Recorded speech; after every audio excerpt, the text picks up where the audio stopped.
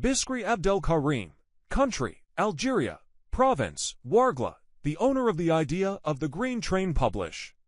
Date, the 22nd of August 2022. The owner of the idea of rain tree towers publish.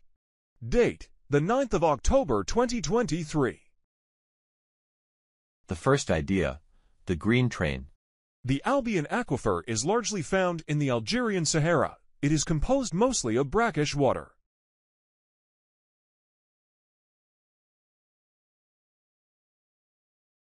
It contains more than 50,000 billion cubic meters of water, the equivalent of 50,000 times the Beni Haroun Dam in the east of the country, which supplies 6 neighboring wilayas.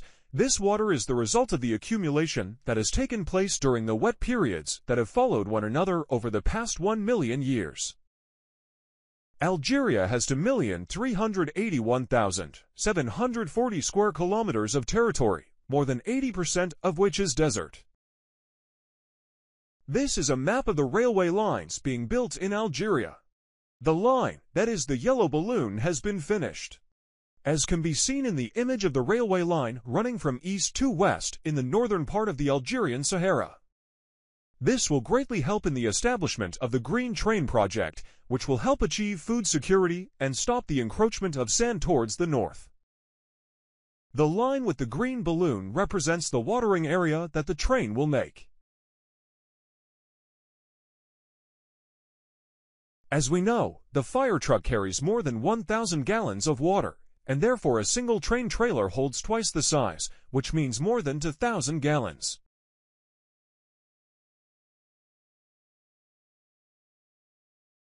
And in a normal load the train pulls more than 30 trailers. This means that one train draws more than 270,000 liters of water. All train trailers filled with water are connected via flexible pipes. Water is regularly transported to the front of the train. Modern water is thrown over long distances by a high-pressure water gun. The water gun is a very important element in the process of throwing water through the train. The unilateral water-throwing range can reach 400 to 500 meters. This means that the water reaches 1 kilometer on both sides of the train in both directions, right and left. The positive effects of this project: stop the encroachment and backfill of sand along the railway track in the south. The establishment of the green shield repels the phenomenon of sand encroachment towards the north. Creating a green cover helps mitigate climate change. Addressing the hot winds coming from the south and causing burning and crop damage. Reduce global warming. Using the train in firefighting if the fire is in the railway track. The idea of this project is the only one in the world and the largest to create the longest line of defense to echo the encroachment of sand. Reduce the transmission of hot air that causes fires and drought in North Africa and Europe. This project can be used to cultivate the desert and achieve food security. It is directly linked to the second project, the rain tree towers, which will complement the Green Train project. Second idea, rain tree towers project to plant the desert. The Sahara is a desert on the African continent, with an area of 9,200,000 square kilometers, 3,600,000 square miles.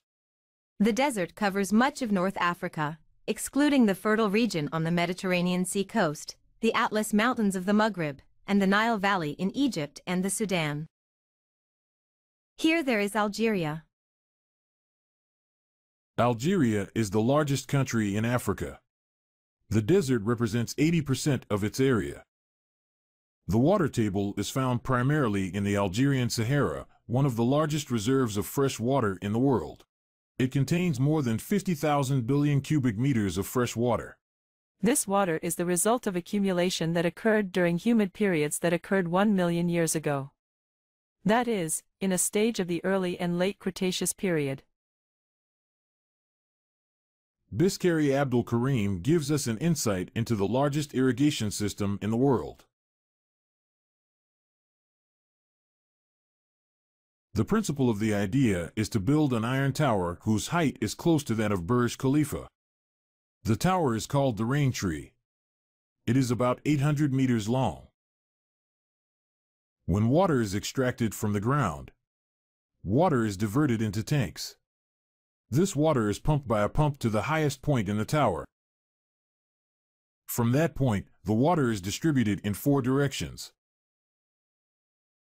Here we must focus to understand the idea. At the top of the tower is a turbine that rotates very quickly. The tubes are ejected slowly while keeping the turbine rotating. As the speed of rotation increases, the tubes are freed from gravity. A steel ball is placed at the end of the tube to move the center of gravity to that point with rotation.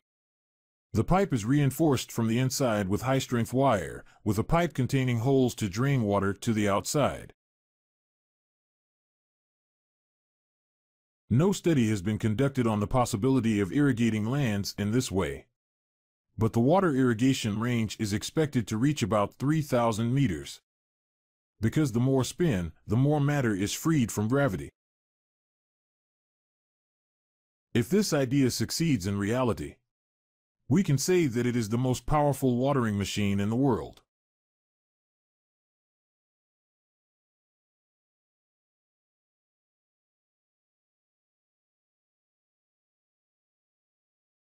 Summary of the 2 ideas.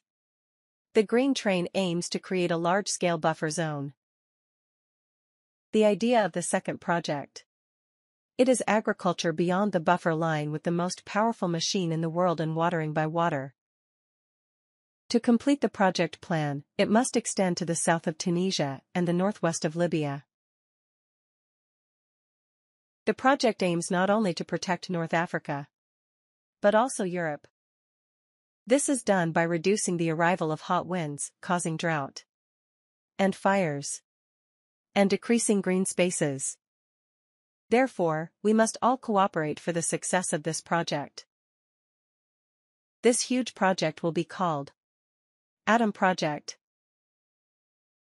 And to remind the owner of the idea of the project is Biskari Abdul Karim.